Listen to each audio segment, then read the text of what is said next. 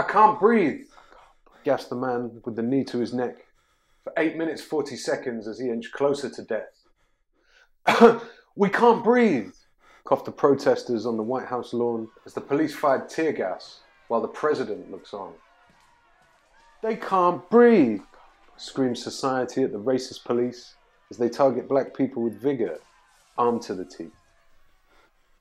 I can't breathe, cries out history with tears in its eyes. I gave you the warnings, but you repeat every time. I can't breathe, shouts the world, united as one, different in skin colour, spoken from the same tongue. I can't breathe. I can't breathe, spoke the planet above the noise of the bombs. Bring back the lockdown so I can get air to my lungs. I can't breathe, weeps the future, closing the door. If you can't learn from the past, then what's the point anymore?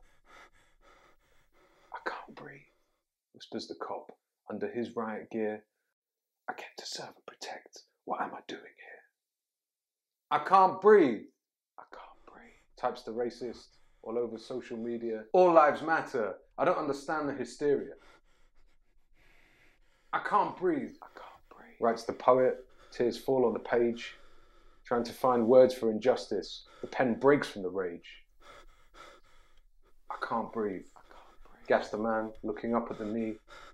How I wish this was a metaphor with no blood on the streets.